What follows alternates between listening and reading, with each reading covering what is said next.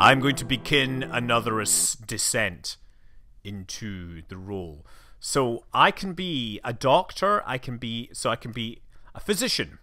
This is a person that attended to the previous unfortunate victim. Or I can be a bright young thing endowed with from birth with wealth and talent. A life of ease, comfort and delight stretches ahead like an amber carpet. Or you can be a detective. I've already played that previously, so I think I want to play the bright young thing. I miss the dawn. I generally do. There will be plenty more. So what do? Well, I can take this card, which is one dabbles with writing and one dabbles with painting, but one lives, above all, in the certainty of one's allowance. So that will be my day job. Possibly I'll get something done today. So time progresses, time counts down, and in the meantime, I have nothing else going on. A golden day of occasional work. It's all going swimmingly, although Papa's help is not improving. Explore has been unlocked, so I collect the cards now. Now, because I worked with this and that, I got some funds. Wonderful, I got some funds. So let's do more this and that. And meanwhile, explore is happening. Some ripping sorts are introducing me to some ripping sorts of places. My, those ripping sorts are certainly ripping type people. Ripping stuff. If I ever have trouble deciding how to spend my money, the good people at these spots can certainly be of assistance. We have Orflam's Auction House. Orflam specializes in curios, perfumes, taxidermy, specimens, and rare texts. It operates from cramped new premises now since the destruction of the old by a mysterious fire. And there's the I don't know, it's a club. It's a cabaret with an occult reputation. So actually, let's take the auction house. We perch on alarming Rietveld chairs in a windowless auction room with vividly burnt orange walls, waiting for the auctioneer to announce what he's offering. The reek of new paint makes the brain spin. So I start, and what'll happen is after a few seconds, there's nothing up there you can see in that corner, trust me. A crowd of pinched faces, glinting eyes, who will bid? So the item is Travelling at Night. Volume 1. The annotated dream journals of Christa Ilopole, sometimes called the only readable occultist. Literate, entertaining, bewildering. Well, I shall surely have to bid on this. I've raised my hand. The auctioneer raps out an acknowledgement. Will anyone match me? Okay, so now what's popped up is this verb, and this verb is going to take my funds. And you got to keep that funds fed. Otherwise, bad things befall you. It's a game of life and death and madness and dread. The auctioneer makes a note of my name and signals one of the attendants. I have my prize. Well, that will be a fascinating read when I get time. Let's go exploring using my health. That means I wander the city streets. I found glimmering.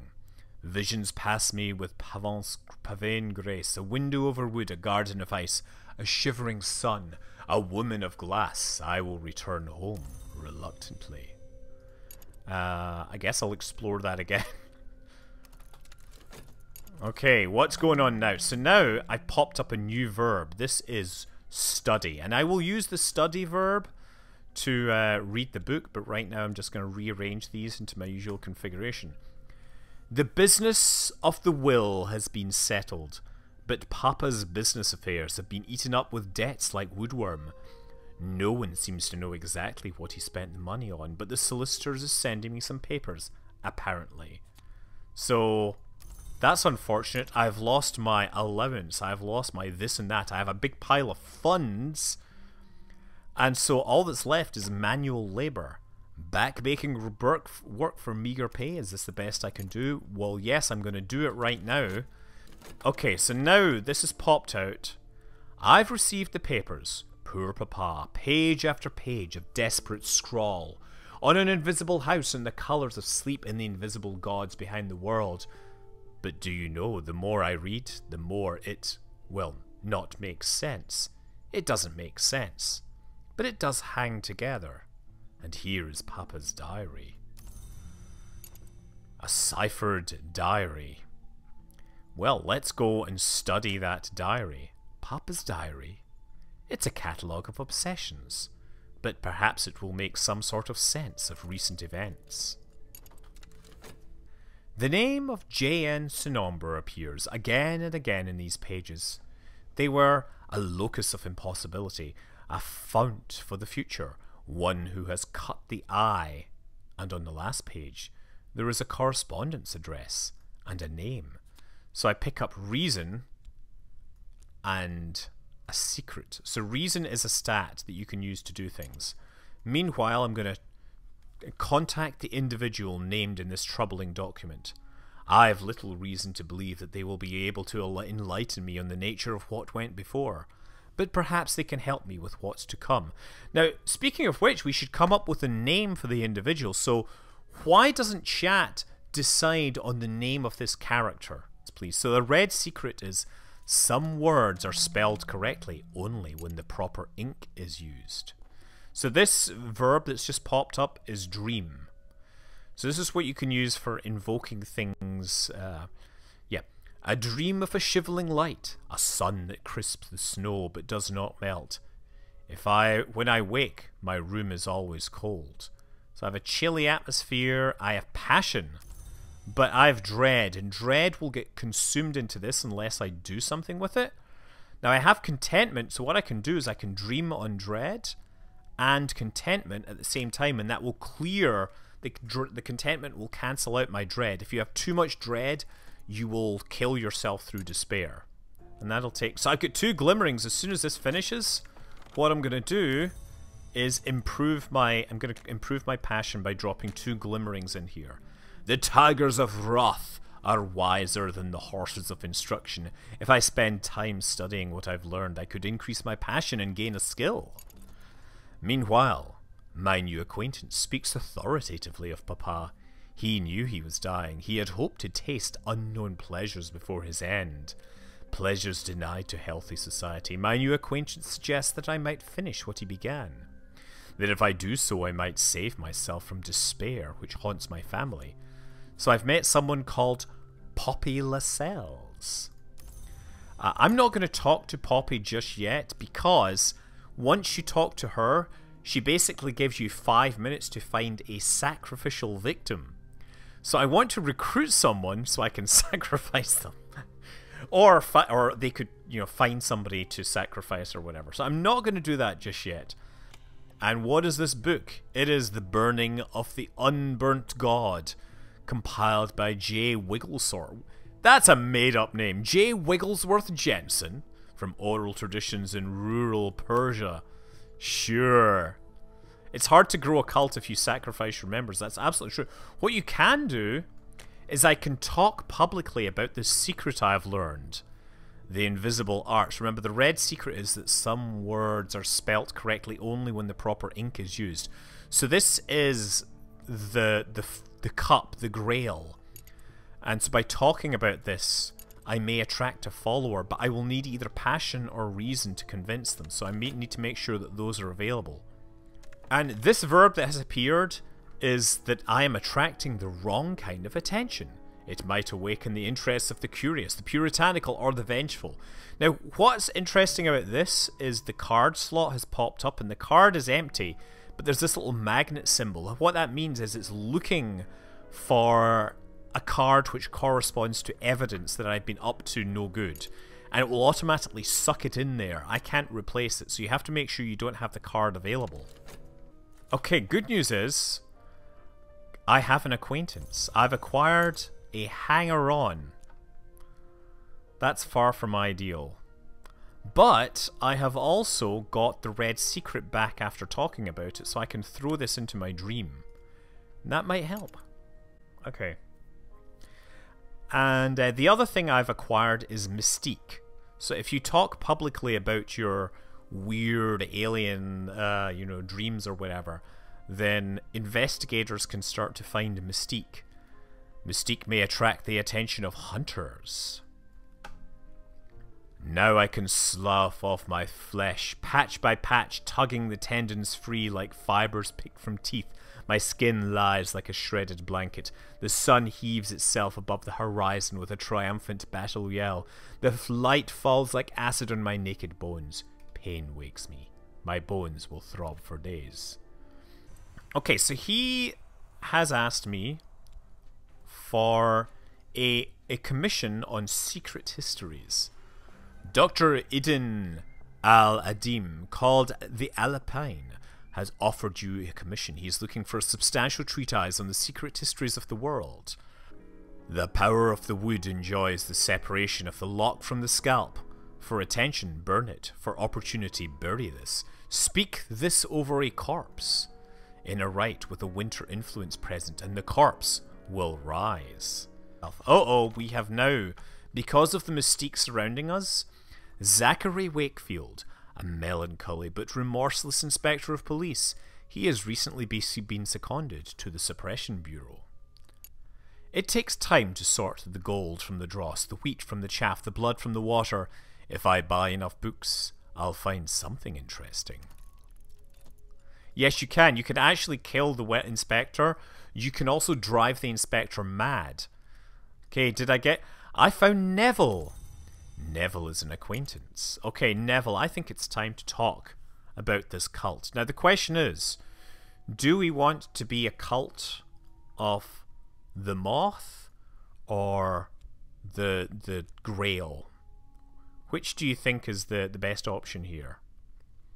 Does anyone have any opinion? We should be the cult of the grail. Okay, let's talk to Neville. Here's someone I might work with. A companion, a follower. But first I must give them something to follow. A society, a sodality, an order. A cult. I've begun my true work. The authorities will take an interest in it. I must be ready for them. You have begun to establish your cult. It will need more before you can recruit followers. So I now have notoriety, which will be, of course, Inspector Warefield will go after. So now, tradition and compulsion. I choose the founding principles so I can add lore. And you said the Grail? An occult society dedicated to the mysteries of birth, blood, and appetite. Okay, the other event chain I can start working on is the work. So I can use my reason in this slot and start getting skills in, you know. Sometimes I have dreamt of a tall woman in a sand-coloured coat who stands at the foot of my bed, smiling as she watches me sleep. In that dream she turns her head with the swiftness of a bird, and her fingers flex like talons. I do not think I dreamt of her last night. If I had, I could not have slept so soundly. Glover and Glover have offered me a junior position. I start at 8 sharp tomorrow morning. So now we get a job card. The job card decays, and if you don't attend this job you might suffer a demotion. You can get fired. And it turns out that the way to get really promoted in this game is to find followers who will perform nefarious acts, and they can dispatch one of the Glovers. Oh wow, I've discovered the rite of the crucible soul. Jensen ultimately concludes with the apparent reluctance that the deity was a goddess. He suggests that its gender may have been the cause of its suppression. The rites described are often eerie, sometimes grisly. And I found the Ardent Orison, which is a level 4 forge. Forge capability, forge aspect or whatever. When we watch a fire, what are we When we watch a fire, what are we watching for? When we find it, these are the words it will speak. A word that sanctifies the change that comes when the seared skin peels. There we go. A cult with one member is only an unusual habit. I must have a recruit. There we go. Neville, you want to work for me? Okay, what did we get? Ah, we found the Way of the Wood. The road ducks into the trees. Pale wings move deep in the wood. I am stumbling over roots. Now it is tempting to drop to all fours to avoid the low branches. The moon passes behind the black leaves. though her fingers remain in my hair. I will not forget the way to this place. And I also got a buzzing in the brain. Engi ruminis nocte te consumi snip snip snip. This is used for promoting people with the moth. I gotta try and make money. Meanwhile, over here, I will apply extra effort. The scratching of the pens, the sourness of dust, the sighing of the younger Glover, the greedy girdling of the elder. Oh, and this thing, the Grail's whispers. Hungers roam my body, hungers for the pleasures that the invisible arts might bring. Uh-oh. That doesn't sound so good. I have founded my cult. This is a step to greater power. Ooh. Collect also. I now have the Order of the Bloody Cup, who's being inspected by Inspector Wakefield. Neville is now a believer. So I think I can actually use... what I'm going to do now is induct this hanger-on into the cult. So I drop the Order of the Bloody Cult in. I put a hanger-on in here. The Red Secret. And so now I will induct him and they will become a pawn. Mr. Alden, the supervisor of records, has called me into his office to recognize my diligence. I watch the mole in his neck as he talks and talks and talks. But at the end of it, I have a promotion. My new position is better paid and the desk stands by the street window. But I work directly for Mr. Alden now. Mr. Alden is known to be exacting. So I get funds, but I get a better job. I am better paid than I was. But Mr. Alden has taken an interest in me. Mr. Alden is very particular. Mr. Alden likes things done just so, and Mr. Alden has never believed that I'm qualified for this position. So what'll happen is after 60 seconds it will ask me for reason, and I need to have the reason available. Let's talk to Poppy Lascelles. My dear, I've been waiting to talk to you. Sometimes I fund scholars of the invisible hearts. I'd like to offer you my support, a substantial contribution, and all you need to do someday is to introduce me to somebody else who will end matters properly. She smiles benignly. Add passion to accept or reason to interrogate her further. I think I'm going to accept. That's exactly right. I'll come back tonight. What do you think she means by end things properly, huh? Okay, so now I have 30 seconds. I do not believe you have properly understood the importance of our work here. The work is complete when I've assessed the work is complete and not before. I trust we understand each other. Why, yes, Mr. Alden, sir. Why, of course, sir. Why, yes, of course. Work is done when you say it's done, sir. In the season of rags, Poppy will return. So what has she given me? She's given me silver spintria and some fun. So silver spintria is like the currency of the underworld. Initiates of the hidden world use spintria to pay for services. They can easily be sold for more traditional funds. On this occasion, I've determined that your work is of an acceptable standard. You may go. Be punctual tomorrow. Now I have entered the realm of the dreams. We have the Worm Museum, the Peacock Door, the Tricuspid Gate, the Chamber of Ways, the Mallory, the Spider Door, the Red Church, the Stag Door, the Mansus, the Ascent of Knives, the White Door, the Painted River, the Orchard of Lights, the Lodge of the Sage Knight, and the Wood. Now, do I want to explore with a rumour, or shall I look at one of these other options? I think I'm going to enter the Temple of the Wheel. Well, that's not useful to me.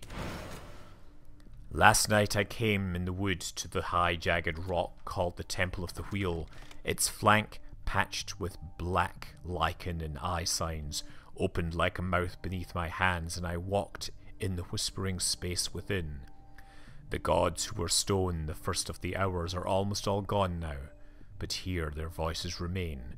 Wheel, Flint, Tide, the others without names. Oh, the skeleton songs. Oh, yes. Poems of greedy delight, composed by the possibly pseudonymous Arabella Dusk, the rumoured heiress turned madam turned priestess. Well, that's fascinating. I've now found Count Jannings, who I think is... Count Gottlob Jannings represents a continental fraternity of physicians and duelists. He could use your assistance. What is Neville's skill? So Neville is experienced with the lock. That may not help me with Mr. Alden. I need someone, I think, with moth. Ah! I found an occult scrap. Ah, yes. This is all...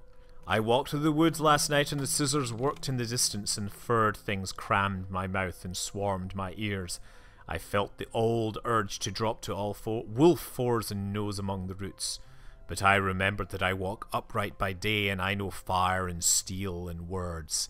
And at last I found where the velvet had concealed a secret on-tree bark beneath moss. I read it then with the tips of my fingers, and I think now that I could write it in full. So I've learned a scrap of occult history. So this is like lore knowledge, and it's kind of different from the other knowledge. See, these are knowledge, these are lore, right? The Barbers and the Ardent and all that. These have specific aspects. This is kind of like general knowledge. But this is what this guy wants to know about. I think secret histories is what he wants. But this is level 2, and I need level 4. Yes, I found another acquaintance. Pope Chieftain, a bellowing and unorthodox Catholic with a mystic streak and an untrimmed beard. You might be able to recruit this acquaintance as a follower. So, besides, Poppy is now saying, "This is the time, my dear. The sun in rags requires his conclusion. Will it be you, or do you have a friend?" "Oh, what a loyal friend you have here. Do say goodbye now." "My follower is gone. I remain. Poppy Lascelles is seen here and there. She may have more to say to me. She has left behind a chilly atmosphere which can be used if your cult is based around the white." "I am," Poppy says with a girlish giggle, "curious about, oh, you know, the arts of blood and ice. It's silly, but allow an old woman her whims. Will you help me?" Boy, should I help her? I mean, she just murdered one of my friends. Sorry, sacrificed for the good of everyone. I've learned a red secret. Now, what I can do with these two is I can combine them to make a higher level secret, which will be good, because I need that. But right now, I'm going to throw this in here to get my glimmering to give me more passion. I can see that chat is really slowed down. This is clearly not the kind of things you guys are interested in. You're trying to wrap your head around the game. So part of the game, right, here's the thing. Part of the game is trying to figure out the rules. And the fact that I sound like I know I'm playing it is because I've actually played it quite a bit. And so I have a clue as to what's really going on here. And so what I'm trying to do is climb the Mansus by dreaming on this, and it will dream with different options here. So I think the Thunderous Secret, I guess, is the next thing I can dream with. There's something, I can't remember which one it is, but that pushes you up to the next step. This rite uses an instrument of power to set the blood afire. Fire is legion in the skin of the world. The assistant rarely survives unharmed. You basically have to sacrifice a cult member to get things. I've been able to summon demons, which I've used in raids, and then I went mad because I was, dealing with demons too often. Okay, let's see what we get. A buzzing in the brain, not useful to me. Let's go to the well. Oh, vitality. Again, not that useful, oddly enough, because I've already got plenty of it. The well in the wood is sacred to the Grail, the hour that hungers into the velvet, the hour that guards secrets. Tonight as I approach, it heaved with the velvet's moss, struggling waves of deep and vibrant green pushing against and again from its throat. It surged around my calves, rose to my thighs, and again this morning I still feel the velvet's breath strong within me. Who's this? This is a fortune teller who's skilled in the lantern. Someone who I might pay to enact irregrettable necessities. Sure, I'm going to try this person. Right? She will be the one to deal with Mr. Alden. I do not believe you understand the importance of what we're doing here. I don't give a crap about what we're doing here. I want money to buy my books. So, I'm going to send my fortune teller start to deal with Mr. Alden. I want this in, but my minion's abilities are limited. This might well fail and it will draw attention. That's okay. The minion has returned. The annoyance is no longer capable of lucid speech, let alone capable of annoying me further. There, Mr. Alden has been dealt with. And I also have my my work done, so I can talk to him with the commission and the work, and he will give me stuff in response. And I have driven this person mad. So what happens? The office crackles with the news of Alden's unexpected absence. A scrawny, nervous fellow from the 4th floor has been appointed supervisor of records. Temporary. Unlike Alden, he does not interfere with my work.